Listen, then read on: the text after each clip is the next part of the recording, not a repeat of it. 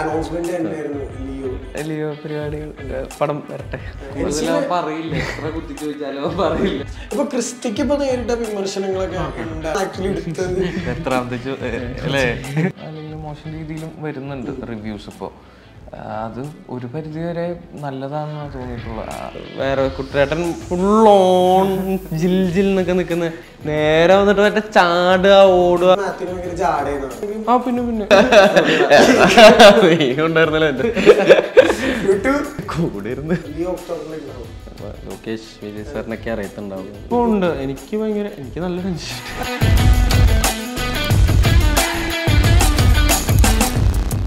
So, hi hello viewers, welcome to our show Untold with Ajin. ഇന്ന് നമ്മുടെ കൂടെ untold stories പറയാനുള്ളത് ഭയങ്കര ക്യൂട്ട് എന്താ പറയുക, ഈ ഒരു കോമ്പിനേഷൻ ഭയങ്കരധികം മലയാളികൾ ഇഷ്ടപ്പെടുന്നുണ്ട്, വളരെയധികം സ്വീകരിച്ചിട്ടുള്ള കോമ്പിനേഷനാണ്. So Mathew and Naslen here, welcome to the show. Thank you. ഈ നിങ്ങൾ ഫസ്റ്റ് മീറ്റ് ചെയ്ത് എപ്പോഴാണ് ഓർമ്മയുണ്ടോ?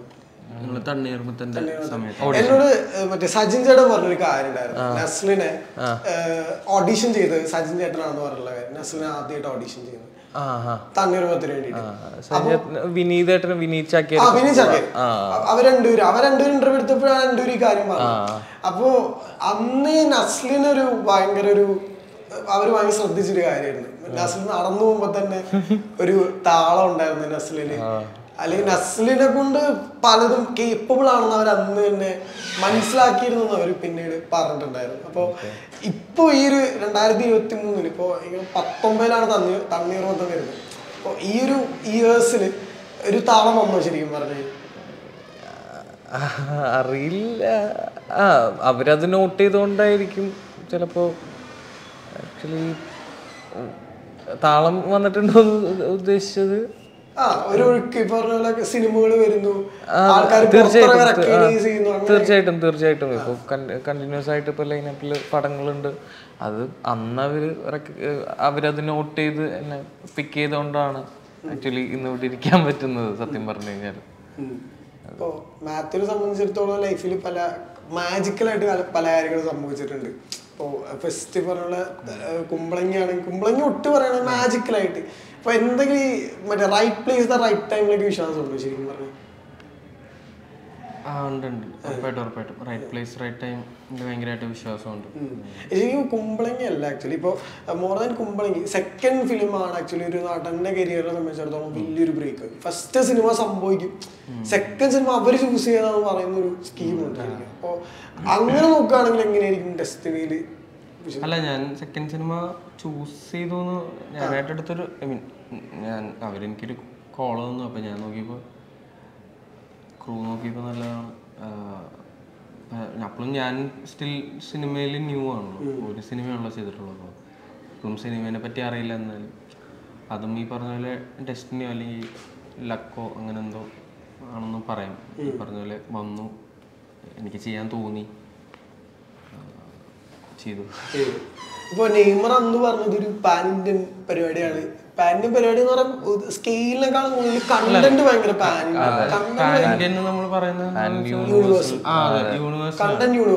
എവിടെ വേണമെങ്കിലും ഈ സ്റ്റോറിനെ പ്ലേസ് ചെയ്യാം. അതുകൊണ്ടാണ് നമ്മൾ അങ്ങനെ ഒരു പാൻ ഇന്ത്യൻ അല്ലെങ്കിൽ യൂണിവേഴ്സൽ എന്നൊക്കെ പറയുന്നത്. അല്ലാണ്ട് നമ്മളിപ്പോൾ എല്ലാ ഭാഷയിലും ഇറക്കി അതുകൊണ്ടല്ല നമ്മൾ പറയുന്നത്. അതിന്റെ കണ്ടന്റ് പിന്നീടാണ് ഇപ്പൊ ഫസ്റ്റ് ഒക്കെ എന്ന് പറയുന്നത് നെയ്മർ ആരാന്നുള്ളൊരു ചോദ്യം എല്ലാവർക്കും ഉണ്ടായിരുന്നു.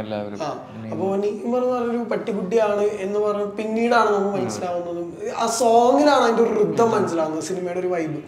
അപ്പൊ ഈ നിങ്ങൾക്കും ഈ പറഞ്ഞ പോലെ ഫസ്റ്റ് കൺഫ്യൂസിങ് ആയിട്ട് പിന്നീടാണ് ആക്ച്വലി ഒരു ഭയങ്കര ഒരു വലിയൊരു ടോപ്പിക്കിലേക്കാണ് നമ്മൾ പോകുന്നത്. അല്ലെങ്കിൽ മലയാള സിനിമ ഇതുവരെ തൊട്ട ആ ജോണറുകളൊക്കെ ഈ വലിയ ഹിറ്റുകളാണ്. CID മൂസ് തൊട്ട് റിംഗ് മാസ്റ്റർ തൊട്ടിട്ട് മൃഗയെ തൊട്ടിട്ടൊക്കെ വലിയ ഹിറ്റുകളാണ് അങ്ങനത്തെ ജോണറുകളൊക്കെ. അപ്പോൾ കാലെടുത്ത് വെച്ച് പറയായിരുന്നു ഇത്രയും വലിയൊരു യൂണിവേഴ്സ് ടോപ്പിക്കിലേക്കാണ് നിങ്ങൾ പോകുന്നത്. ആക്ച്വലി കഥ പറയുമ്പോഴേ അതിന്റെ ഒരു സ്കെയിൽ ഉണ്ടായിരുന്നു പടത്തിന്.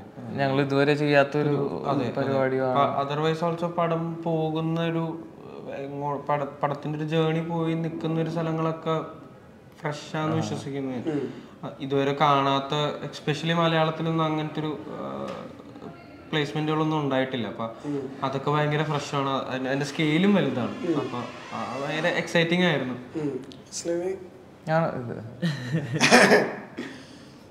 ഇപ്പോൾ നമ്മൾ നോക്കുകയാണെങ്കിൽ ഇപ്പോൾ നമ്മുടെ ഏജ്, അതായത് ഏകദേശം സിമിലർ, ഭയങ്കരമായിട്ട് യങ്സ്റ്റേഴ്സ് ആയിട്ടുള്ളവരാണ് എപ്പോഴും സിനിമ ഫസ്റ്റ് ഷോ കാണുന്നത്, അല്ലെങ്കിൽ സിനിമകളിലൊക്കെ ഭയങ്കര ഹാർഡ് കോർ ആയിട്ട് സിനിമ സംസാരിക്കുന്നത്. ഇപ്പോൾ ഈ പറഞ്ഞ പോലെ റിവ്യൂസ് ഒക്കെ ആണെങ്കിലും നിങ്ങൾ എടുക്കുന്ന വിധം വ്യത്യാസം ഉണ്ടാവും. ഇപ്പോൾ ഭയങ്കര സീനിയർ ആക്ടേഴ്സ് റിവ്യൂസ് എടുക്കുന്ന പെർസെപ്ഷനിലായിരിക്കും നിങ്ങൾ എടുക്കുന്നത്. ഇപ്പോൾ നമുക്ക് ഭയങ്കര ഗ്രൗണ്ടഡ് ആയിട്ടുള്ള കുറേ ഫ്രണ്ട്സ് ഉണ്ടാവും ഫസ്റ്റ് ഷോ കാണുന്നത്. അപ്പോൾ നിങ്ങൾ ആക്ച്വലി റിവ്യൂസിനൊക്കെ എങ്ങനെയാണ് ടേക്ക് കെയർ ചെയ്യുന്നത് വരുന്നതൊക്കെ? അത് നല്ല രീതിയിലും അല്ലെങ്കിൽ മോശം രീതിയിലും വരുന്നുണ്ട് റിവ്യൂസ്. ഇപ്പോൾ അത് ഒരു പരിധിവരെ നല്ലതാണെന്നാണ് തോന്നിയിട്ടുള്ളത്. ഞാൻ അങ്ങനെ പറയുന്നതല്ല, നമുക്കൊരുപാട് ഇമ്പ്രൂവ് ചെയ്യാൻ പറ്റും. അല്ലെങ്കിൽ അവർ കുറേ തെറ്റ് അല്ലെങ്കിൽ നമുക്ക് വരുന്ന പാളിച്ചകൾ അവർ ചൂണ്ടിക്കാണിക്കാറുണ്ട്. ഇപ്പോൾ പല സിനിമകളിലും നമ്മൾ ശ്രദ്ധിക്കാത്ത പല കാര്യങ്ങളും ഈ റിവ്യൂ പറയുന്നവർ ചൂണ്ടിക്കാണിക്കാറുണ്ട്. പിന്നെ ഈ പേഴ്സണലി അറ്റാക്ക് ചെയ്യുന്ന അല്ലെങ്കിൽ അങ്ങനെ പേഴ്സണലായിട്ട് എടുത്ത് കണ്ട് റിവ്യൂ ചെയ്യുന്ന ആൾക്കാരോട് യോജിപ്പില്ല ഇല്ല. അതെ, പേഴ്സണലി ഒരാൾ അറ്റാക്ക് ചെയ്യുന്ന റിവ്യൂസും കാര്യങ്ങളും എന്താ കുറ്റം പറയാൻ വേണ്ടി അങ്ങനെ കുറെ റിവ്യൂസ് ഞാൻ പറഞ്ഞു. എനിക്കെതിരെ ഒന്നുമല്ല ഞാൻ പറഞ്ഞു, ജനറലി ഉണ്ടല്ലോ. രണ്ട് തരത്തിലും എടുക്കാറുണ്ട് ഞങ്ങൾ. പോസിറ്റീവ് റിവ്യൂസിന് നമ്മൾ പോസിറ്റീവായിട്ട് ആണ് നമ്മൾ എടുക്കുന്നത്. അതെ, ഇങ്ങനത്തെ ഉള്ളതിനോട് നമ്മൾ യോജിക്കും. ഇപ്പൊ ക്രിസ്റ്റിക്ക് ഇപ്പൊ നേരിട്ട വിമർശനങ്ങളൊക്കെ ഉണ്ടായിരുന്നു. അപ്പൊ അതെങ്ങനെയാണ് ആക്ച്വലി എടുത്തത്? അല്ലേ, ക്രിസ്റ്റിക്ക് വിമർശനം ഡെഫിനറ്റ്ലി ഒരു നടന്റെ കരിയറിൽ ഇപ്പൊ നമ്മൾ സക്സസ് പറയുമ്പോൾ ഡെഫിനറ്റ്ലി മോൾഡ് യു എന്ന് പറഞ്ഞാൽ എങ്ങനെയാണ് മോൾഡ് ചെയ്തത് ആക്ച്വലി? അല്ല, എനിക്ക് വിഷമമായിരുന്നു ഉറപ്പായിട്ടും. കുറേയൊക്കെ അങ്ങനെ മോസ്റ്റ്ലി റിവ്യൂസ് ഒക്കെ ഹോണസ്റ്റ് റിവ്യൂസ് ആയിരുന്നു, അല്ലാണ്ട് വെറുതെ പടത്തിനെ ഡീഗ്രേഡ് ചെയ്യാൻ വേണ്ടി ഇറക്കിയ റിവ്യൂസ് ഒന്നും അല്ല. പടം എന്താണോ അതിനുള്ള റിവ്യൂ ആയിരുന്നു. അപ്പം നമ്മളത് അക്സെപ്റ്റ് ചെയ്യാന്നുള്ളതാണല്ലോ ഉള്ളൂ. നമുക്ക് ഞാൻ വർക്ക് ചെയ്ത പടമായതുകൊണ്ട് എനിക്ക് എപ്പോഴും ക്ലോസ് ടു ആയിരിക്കും. ഞാൻ ഇത്രയും ഹാർഡ് വർക്കൊക്കെ ഇട്ടിട്ടുണ്ട്. പക്ഷെ അതാണ് ആ പടത്തിന്റെ റിവ്യൂ. നെക്സ്റ്റ് പരിപാടിയിൽ നമ്മളത് ബെറ്റർ ആക്കാൻ ശ്രമിക്കാം എന്നുള്ളത്. ഇപ്പൊ നെയ്മറിലേക്ക് വരികയാണെങ്കിലും വിജയരാമന്റെ ക്യാരക്ടർ ഭയങ്കര ഇൻട്രസ്റ്റിംഗ് ആണെന്ന് പല അവസരം കേട്ടത്. ഇപ്പൊ ജോണി ചേട്ടന്റെ കഥാപാത്രം, ഷമ്മി ചേട്ടന്റെ കഥാപാത്രം ആണെങ്കിലും ഇൻട്രസ്റ്റിംഗ്. അത് കോസ്റ്റ്യൂം അല്ല, അറ്റയർ ടോട്ടാലിറ്റിയിൽ തന്നെ വ്യത്യാസമുണ്ട്. അപ്പൊ അതെങ്ങനെയാണ് സിനിമയിൽ ഭയങ്കര ഇവരുടെ ഒരു ട്രാക്ക് ഉണ്ട് പടത്തില്. കുട്ടേട്ടൻ, ജോണി ചേട്ടൻ, ഷമ്മി ചേട്ടൻ, ഇവര് മൂന്നുപേരും ഫ്രണ്ട്സ്. എന്റെ അച്ഛൻ ഷമ്മി ചേട്ടൻ, കുട്ടേട്ടൻ, ജോണി ചേട്ടൻ ഇവരുടെ ഫ്രണ്ടും. പിന്നെ ഷമ്മി ചേട്ടൻ ഞങ്ങളുടെ വീടിന്റെ തൊട്ടടുത്ത് താമസിക്കുന്നു. അപ്പൊ ഇവരുടെ മൂന്നുപേരുടെ ഒരു ജേണി ഉണ്ട് പാരലലി പടത്തില്. അത് ഭയങ്കര എനിക്ക് പടത്തില് ഏറ്റവും ഇഷ്ടപ്പെട്ടൊരു ട്രാക്കാണ്. ഭയങ്കര വർക്കായിട്ടുള്ള ട്രാക്കാണ് അത്. പക്ഷെ അവരുടെ കെമിസ്ട്രിയും ഇവരുടെ മൂന്നുപേരുടെ കെമിസ്ട്രി ഒക്കെ വേറെ പരിപാടിയാണ്. അതെ അതെ, കുട്ടേട്ടനെ ഷമ്മി ചേട്ടനും പ്രത്യേകിച്ച് രണ്ടുപേരും വേറെ. കുട്ടേട്ടൻ ഫുൾ ഓൺ ജിൽ ജിൽ എന്നൊക്കെ നിക്കുന്ന, അതും ഈ പൂക്കാലം കഴിഞ്ഞിട്ടാണ് കുട്ടേട്ടൻ നേരെ വന്നിട്ടാണ് നമ്മുടെ അത്രയും പ്രായമായിട്ടുള്ള ക്യാരക്ടറൊക്കെ ചെയ്തിട്ട് മറ്റേ വയ്യായികയൊക്കെ ചെയ്തിട്ട് നേരെ വന്നിട്ട് മറ്റേ ചാടുക, ഓടുക, കളരിയൊക്കെ പഠിപ്പിക്കുന്ന ഒരാള്, ഫൈറ്റ് ഫുൾ ലൗഡിൽ അങ്ങനെ നിൽക്കുന്ന ഒരു ക്യാരക്ടറാണ്.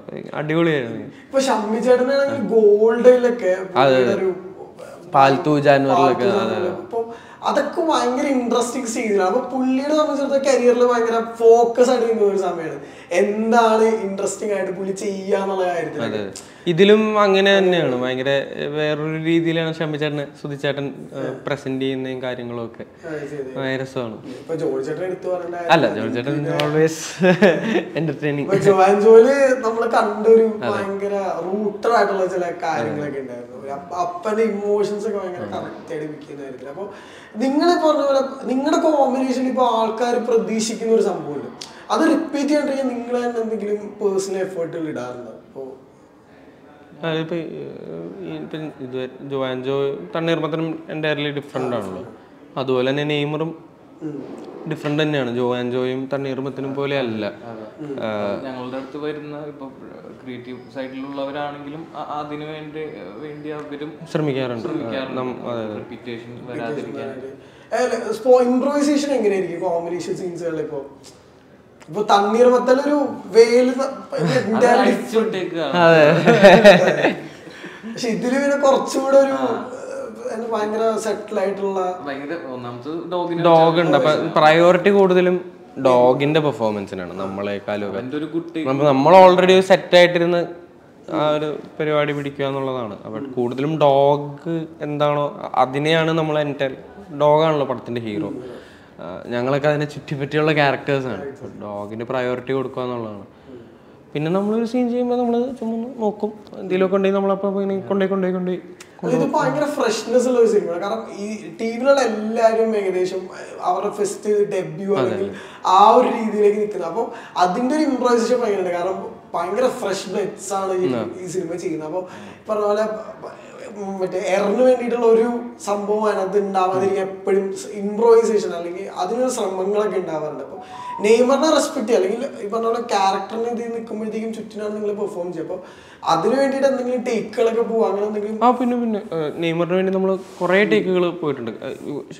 ഞങ്ങൾ മാത്രമല്ല, ഷമ്മിച്ചേട്ടനും കുട്ടേട്ടനും ജോഡിച്ചേട്ടനൊക്കെ ഫസ്റ്റ് ടേക്കിൽ ഓക്കെ ആക്കുന്ന ആർട്ടിസ്റ്റുകളാണ്. അവര് വരെ പേഷ്യൻസോടുകൂടി ഇവന്റെ ടേക്ക് കിട്ടാൻ വേണ്ടിട്ട് അവരും ഒരുപാട് വെയിറ്റ് ചെയ്തിട്ടുണ്ട്. അല്ലെങ്കിൽ അവരും അതിനു വേണ്ടി കുറെ എഫേർട്ടുകൾ എടുത്തു. നമ്മൾ ഫുൾ സെറ്റ് സൈലന്റ് ആയി നമ്മളെല്ലാവരും അവിടെ നിന്ന് മിണ്ടാണ്ട് അവന്റെ പരിപാടിക്ക് വേണ്ടി ഇങ്ങനെ വെയിറ്റ് ചെയ്ത് നിൽക്കും നമ്മൾ. ഇപ്പോ മാത്യു പറഞ്ഞിട്ടുണ്ട് എനിക്ക് ഭയങ്കര പ്രീ പ്രൊഡക്ഷൻ തൊട്ട് ആ സിനിമയിൽ ഇരുന്ന് കഴിഞ്ഞാൽ എനിക്ക് വല്ലാത്തൊരു ഇൻവോൾവ്മെന്റ് ആ സിനിമയോട് അറ്റാച്ച്മെന്റ് കൂടുതലായിരിക്കുന്നുള്ളൂ. അപ്പൊ നെയ്മറിന്റെ നമ്മളൊരു വീഡിയോ കാണുന്നുണ്ടായിരുന്നു എങ്ങനെയാണ് ഇതിനെ ട്രെയിൻ ചെയ്യിച്ചതല്ല. അപ്പോൾ ഒരു നാടൻ പട്ടിയാണ്. പൊതുവെ നമ്മൾ കാണുന്ന നാടൻ പട്ടികൾക്ക് അല്ലെങ്കിൽ ഫോൺ വെറൈറ്റീസ്, ഇപ്പൊ ജർമ്മൻ ഷെപ്പേർഡ്, ലാബ്രഡോറൊക്കെ എന്താ പറയാ അതിന്റെ ഗ്രാൻഡ് ഫാദറിനൊക്കെ പേരിലാണ് ശരിക്കും പറയാം ഇതിന്റെയൊക്കെ ബിസിനസ്സുകളൊക്കെ നടക്കാന്ന് പറയും. ഇപ്പൊ ഈ ഡോഗിന്റെ ഇതിന്റെ ഗ്രാൻഡ് ഫാദർ ചാമ്പ്യൻ ആയിരുന്നു, അല്ലെങ്കിൽ ഗ്രാൻഡ് മദർ ചാമ്പ്യൻ ആയിരുന്നു. അപ്പോൾ അതിന്റെ മാർക്കറ്റ് കൊടുത്തു. അപ്പോൾ സാധാരണ നാടൻ പട്ടി എന്ന് പറയുമ്പോഴത്തേക്കും നമുക്കൊരു ബേസിക്കലി പറഞ്ഞാൽ മലയാളികൾക്കൊരു നാടൻ പട്ടിയാണെന്നുള്ള ഒരു അപ്രോച്ച് ചെയ്താണ്. ഈ നെയ്മർ ഒരു നാടൻ പട്ടിയാണ്. അപ്പൊ നിങ്ങൾക്ക് അങ്ങനത്തെ ഒരു ഫീലിംഗ് ഉണ്ടായിരുന്നു? ഇല്ല, എനിക്കും ബ്രീഡൊന്നും അല്ല. അതെ അല്ല, അത് കൂടുതൽ എനിക്ക് ടെൻഷൻ, ഞങ്ങൾക്ക് എല്ലാവർക്കും ടെൻഷനായിരുന്നു. കാരണം എടുക്കാൻ പറ്റും, കാരണം നാടൻ പട്ടികള് ഇങ്ങനെ ട്രെയിൻഡ് ആവുന്നൊരു ടൈപ്പ് ഓഫ് ഡോഗ്സ് അല്ല. അവർക്ക് അനുസരണ കുറവാണ്, അല്ലെങ്കിൽ റിട്രീവിങ് എന്ന് പറയുന്നത് ഒരു സാധനം പോയി എടുത്ത് തിരിച്ചല്ലെങ്കിൽ ഇത് മനസ്സിലാക്കിയത് റെസ്പോണ്ട് ചെയ്യുന്നത് അതൊക്കെ കുറവാണ്. അല്ല അവര് വളരെ ഫ്രീ ആയിട്ട് നടക്കുന്ന അനിമൽസ് ആണ്. അവർക്ക് അങ്ങനെ ഒരു റെസ്ട്രിക്ഷൻസ് ഒന്നുമില്ല, അല്ലെങ്കിൽ ഇത് ചെയ്യണം അത് ചെയ്യണം എന്നുള്ളൊരു ഇതൊന്നുമില്ല. അത് തീർച്ചയായിട്ടും ഇപ്പൊ സുധിച്ചേട്ടന്റെയും അല്ലെങ്കിൽ ആദർശിന്റെയും പോൾസിന്റെയും നിർബന്ധമായിരുന്നു ഒരു നാടൻ പട്ടി വേണം ഈ നെയ്മർ എന്ന് പറഞ്ഞ ക്യാരക്ടർ ചെയ്യാൻ. ഒരു ഇപ്പൊ ആൾക്കാരുടെ ആറ്റിറ്റ്യൂഡാണ് ഇപ്പൊ ചുക്ലി എന്നൊക്കെ പറയും. അക്ഷര വീഡിയോ ഉണ്ടായിരുന്നു പ്രൊഡക്ഷന്റെ ചാനലിൽ ഇട്ടിരുന്ന അങ്ങനത്തെ ഒരു അപ്രോച്ച് പറഞ്ഞിട്ടില്ല. അതിനെ വെച്ച് ചെയ്യുമ്പോ നമുക്കും അതൊരു ചലഞ്ചിങ്. അതെ അല്ലാണ്ടും ഇപ്പൊ നാടൻ പട്ടിയായിട്ട് ഇപ്പൊ നോർമലി ഒരു ഡോഗ് മൂവിയിൽ ഒരു ഇപ്പോൾ ബ്രീഡാണെങ്കിൽ അവർ അതുപോലെ നിൽക്കുന്ന ഐഡന്റിക്കൽ ആയിട്ടുള്ള 2-3 പട്ടികളുണ്ടാവും ഒരേപോലെ തന്നെ ഇരിക്കുന്നത്. അപ്പോൾ ഒരാളെ കുറച്ച് കൊടുക്കും, അങ്ങനെ 3 പട്ടികളുടെ ആ സ്ക്രിപ്റ്റ് ഡിവൈഡ് ചെയ്ത് കൊടുത്തിട്ട് 3 പട്ടികളാണ് നമ്മൾ സിനിമയിൽ ഒരു ഡോഗിനെ കാണണമെങ്കിൽ 3 പട്ടികളാണ് ഡോഗ്സാണ് അത് ചെയ്യുന്നത്. പക്ഷെ നമുക്കതൊരു ചാലഞ്ചായിരുന്നു. നെയ്മർ ഒറ്റ പീസാണ്. പൂവിന് 2 കോഴികളുണ്ടായിരുന്നു. അത് ഇവനെന്തെങ്കിലും പറ്റിയാൽ പടം ഡ്രോപ്ഡ് ആണ്, വേറൊരു മൂവിങ് ഫോർവേഡ് ഇല്ല. അതെ, മഴയൊക്കെ വരുമ്പോ ഇവന് കൂടുതൽ ചൂടും ഇതൊന്നും പറ്റത്തില്ല, മഴ പറ്റത്തില്ല. ഇവൻ ചെറുതുവാ, ഇവനൊരു 9 വളരെ ചെറുതാ. അതെ 4 മാസത്തിൽ എന്തോ ട്രെയിനിങ് തുടങ്ങി 8ാമത്തെ 9ാമത്തെ മാസത്തിൽ നമ്മൾ ഷൂട്ട് ചെയ്യുന്നത്. അപ്പൊ അവന് ഭയങ്കര കുഞ്ഞാണ്. അവന് നമ്മൾ അത്രയും ടേക്ക് കെയർ ചെയ്ത്, നമ്മൾ എങ്ങനെയാണോ ഒരു പടത്തിലെ ഹീറോയിനെ ടേക്ക് കെയർ ചെയ്യുന്നത് അതുപോലെ തന്നെ ഭയങ്കര ടേക്ക് കെയർ ചെയ്ത് എല്ലാം കൊടുത്ത് മഴയൊന്നും കൊള്ളിക്കേണ്ട. നമ്മൾ ലൊക്കേഷനിൽ പോലും ആരും അവന് വേറൊരു ഫുഡ് കൊടുക്കാൻ പാടില്ല, ആരും കൊടുത്തിട്ടുമില്ല, നമ്മൾ സമ്മതിച്ചിട്ടുമില്ല. നമ്മൾ അവൻ എന്താണോ കഴിക്കേണ്ടത് അത് കറക്റ്റായിട്ട് കൊടുക്കുക എന്നുള്ളതാണ്. ഇപ്പോൾ നമ്മൾ നോക്കുകയാണെങ്കിൽ മാത്യുവിന്റെ കരിയറിലാണ് ഇപ്പോൾ വലിയൊരു അനൗൺസ്മെന്റ് തന്നെയായിരുന്നു ലിയോ. ഡെഫിനറ്റ്ലി ഇപ്പോൾ അന്നും പറഞ്ഞ കൺഫർമേഷൻ കിട്ടാത്തൊരു സ്റ്റേജിലാണെന്ന് നമ്മൾ സംസാരിക്കുന്നതൊക്കെ. ഇപ്പോൾ ലിയോനെ ഇപ്പോൾ വിജയ റെഫറൻസുകൾ സിനിമയിലുള്ള ഒരാളാണ്. മിക്ക സിനിമയിലും വിജയ റെഫറൻസുകൾ ഉണ്ട്. അപ്പോൾ ഫസ്റ്റ് മാജിക്കലായിട്ട് എന്തെങ്കിലും തലയിറക്കി അങ്ങനെ എന്തെങ്കിലും സംഭവിച്ചോ കണ്ടു? ഇല്ല ഭയങ്കര നോർമലായിരുന്നു. എക്സൈറ്റ്മെന്റ് ഉണ്ടായിരുന്നു, ഭയങ്കര ഹാപ്പി ആയിരുന്നു.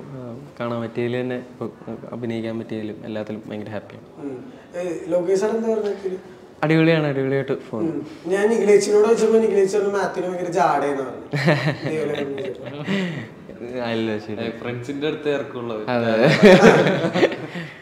ഇപ്പൊ നിഖിലേച്ചിയും നസ്ലൊക്കെ കൂടെ പറഞ്ഞു കഴിഞ്ഞാൽ ഉണ്ടായിരുന്നല്ലോ എന്റെ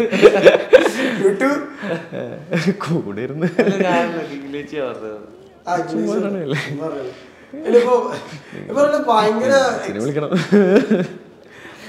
ഭയങ്കര എക്സൈറ്റിംഗ് ആയിട്ടുള്ള കാര്യങ്ങളൊക്കെ സംഭവിക്കാവുന്ന ഒരു സെറ്റാണ് ആക്ച്വലി.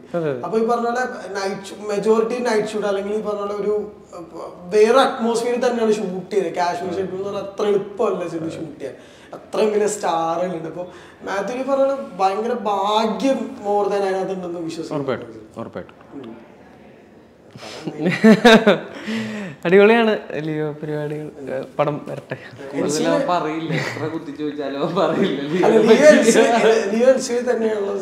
അറിയത്തില്ല, അയ്യോ എനിക്ക് കാര്യമായിട്ട് അറിയത്തില്ല. അല്ല എനിക്ക് കാര്യമായിട്ട് അറിയത്തില്ല, ആർക്കും അറിയത്തില്ല. ലോകേഷ് വിജയ് സാറിനൊക്കെ അറിയത്തുണ്ടാവുള്ളൂ. പ്രോപ്പറായിട്ട് വന്ന് സീൻ മുമ്പ് അത് ബ്രീഫ് ചെയ്ത് തരും.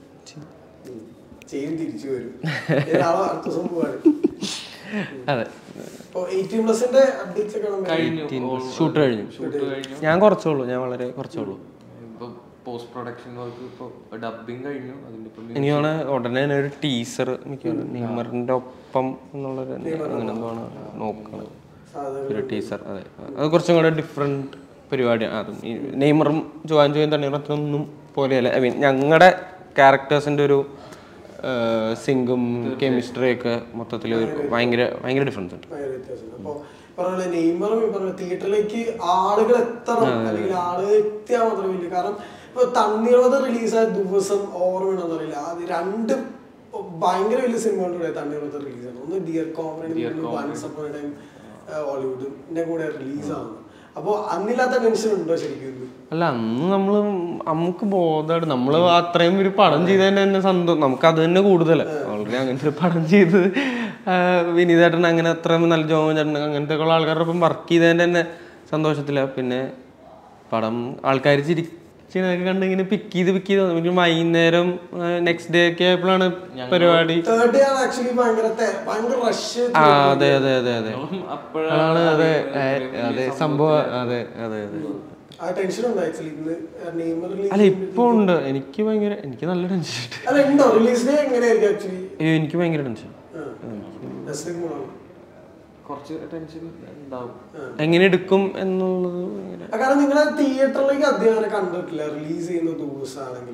ഉണ്ടാവാറുണ്ട്.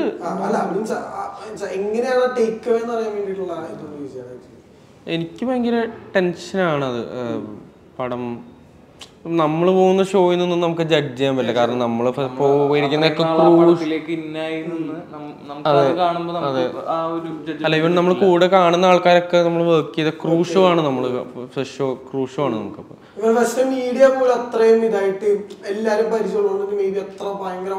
അപ്പൊ അറിയത്തില്ല. നമ്മുടെ അടുത്തൊന്നും ആരും വന്നിട്ട് മോശമല്ല, അവര് രസം ഉണ്ടെന്ന് പറഞ്ഞിട്ട് പോകുന്നല്ലാണ്ട് ആരും ഒരു ജെന്യൂൻലി ഒന്നും ആരും പറയത്തില്ല.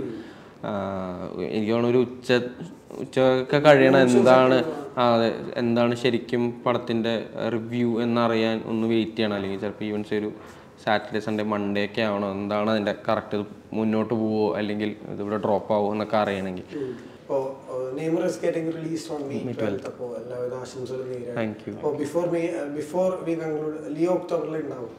അവരെ ടീച്ചറിൽ ഒക്ടോബർ എന്നാണ് കൊടുത്തേക്കുന്നത്, എനിക്കറിയത്തില്ല. Thank you so much.